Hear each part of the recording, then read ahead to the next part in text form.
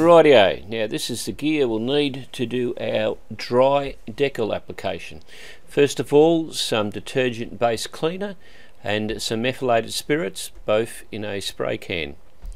And then we need some paper towel, or you can use a clean rag if you've got something like that, and a squeegee which needs to be quite rigid. You can buy them from Science Plus. And last but not least is some good quality masking tape. Right, now when you've got all your gear together, the first thing we do is to clean the surface with the detergent based cleaner, which thoroughly clean off any grease or grime that might be there. If it's powder coated surface, it'll need extra clean.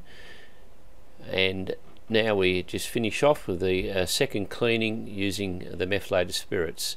This has the added benefit of not only removing any grime but drying the surface out. Now we make sure that we line our decal up as accurate as possible, and just take our measurements and make sure that we've got it centered, straight and square and exactly where we want it.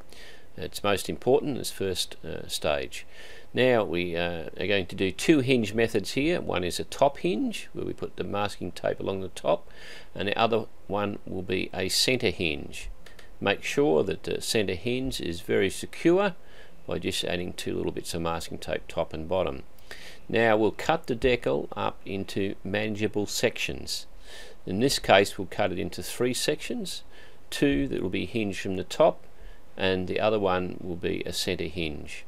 Now first of all, the top hinge, we just make sure that hinge is stuck down really well, and we remove our release liner and start squeegeeing from the top down. You hold the decal off the surface and don't let it touch. It's when the pressure of the squeegee is applied that the actual decal is stuck to the surface. So you just make sure that the decal doesn't touch the surface until the squeegee actually presses it down against its surface firmly. So we do those 2 top hinges, and now we come to the center hinge. We fold back the decal and we cut through the release liner, not too close to the center of the decal, but just a manageable distance away. And again, our same squeegee method, except this time it's from the side, and it's actual pressure of the squeegee on the decal which is making it stick down. Now we remove all our masking tape and fold the decal back and remove the release liner, and again just squeegee down as before.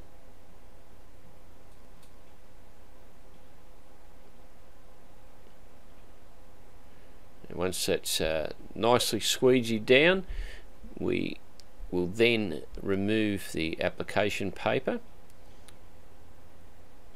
It's a good idea just to give it a second go over the squeegee before we remove the application paper. Just make sure everything's stuck down well. Initial adhesion's only 40%, so you've just got to be a bit careful there not to remove the decal. Now when we remove the application paper, we make sure we remove it at an acute angle so that we don't pull the decal off the surface.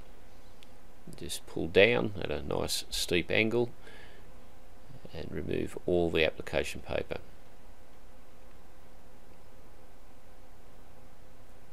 Now we'll get out, and using the line-up marks that were on the first application, we line up the second colour using the little slits that we've pre-cut into the decal. And this will be, again, it'll be a top hinge where we hinge the decal from the top, remove our release liner, and again start squeezing from the top. As you can see here, there's only a small amount of the vinyl decal on the application paper, but we do treat it as if that the whole surface is a decal, and that way you don't get any bubbles and creases. So you don't just apply pressure to the sticker section of it, but to the whole surface of the application paper. And just again remove the application paper at an acute angle, and now we'll just prepare it and Give it a good idea to give it a quick clean, because sometimes the vinyl has a contaminate on it which makes the second colour not stick as well as it should. So it's a good idea just to run over it with a bit of methylated spirits, and that'll remove any contaminants that might be there. Now we line up our next colour using the lineup guides again. We've pre-cut some small holes in, just taking a sector out of those lineup guides so you can easily see the lineup guide that's been put on with the first layer of vinyl. Line that up as accuracy there within 0.5 millimetre or even better. You can get extremely good accuracy by using this method. Now we'll do a bottom hinge method on this, and we'll cut the decal up into manageable sections. By doing this in sections rather than one big decal, it makes the job a lot easier, and again, you know, it's very easy for one person to do it, and it's quite quick, and it's a very accurate way of doing it. Just keep tension on that hinge and squeeze it all down well. Again, just run the squeegee over again, just make sure it's all stuck down really well there. And we will remove our application paper as before, just at an acute angle there. Just remove all that application paper, and we can remove any of those little line-up marks. It's a good idea just to remove them when you don't need them again. Remove them as quickly as possible, because they come off a bit easier then. If there's any glue left behind, just clean it off with a Citra base cleaner. Now on this centre bit here, we're just going over it with a heat gun and a felt squeegee. If you haven't got a felt squeegee, you can just wrap a piece of cloth around the existing squeegee so you don't scratch the surface of the vinyl. And this is just to make sure it's stuck really well where the two layers of vinyl overlap. Now we'll just remove our last pieces of application paper and masking tape, and the job's just very close to being finished now.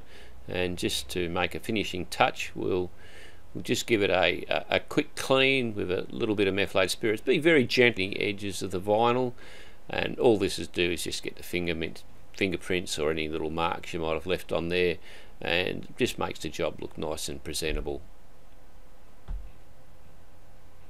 Now it takes a while to get full adhesion, so it's best not to wash it for a week and just treat it with care.